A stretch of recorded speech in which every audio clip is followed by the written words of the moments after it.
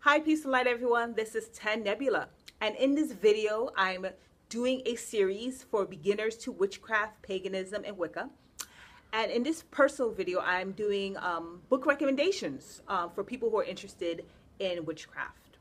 So these books are books that I have come across, read, browsed, used continuously, books that focus on the goddess, books that focus on empowerment, self-empowerment, healing, books that focus on the occults. And they're books that I feel like the authors are just very well versed in goddess craft, very knowledgeable, very honest, and they have a high morale. So these are the books. My first one is The Goddess Celebrates by Diane Stein, which is an amazing book. It offers different perspectives from different writers in one book. Really amazing. The Woman Who Runs with the Wolves by Clarissa Estes, which is like cult classic.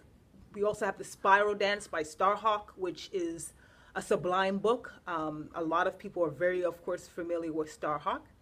And the other book is A Holy Book of Women's Mysteries by Z Budapest, which is a great book, especially for people who need you know, just more definitions about a lot of basic things, just getting clearer about things in general.